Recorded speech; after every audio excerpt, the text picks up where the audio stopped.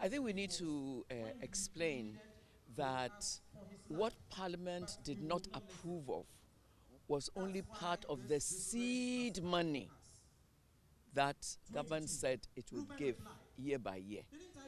Part of the seed money, not the money, entire money that is needed to construct and complete the edifice.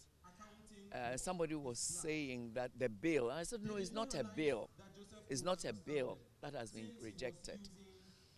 You know, people have said that there has not been transparency, but every year in the budget, there has been some seed money.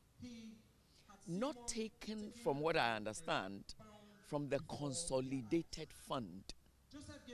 But I hear there's something called consolidated vote, which means there's a vote that is given. I don't know how it's used, but so that was going to be the seed money. But it does not mean that the project cannot go on. Because I know you are going to bring your 100 CDs. I'm going to give my 100 CDs. Everybody that we will approach, those who are willing, really those who are willing are the people making the money available for the construction.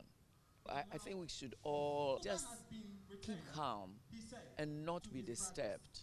Don't let's be disturbed. Parliament has every right not to accept what a budget brings.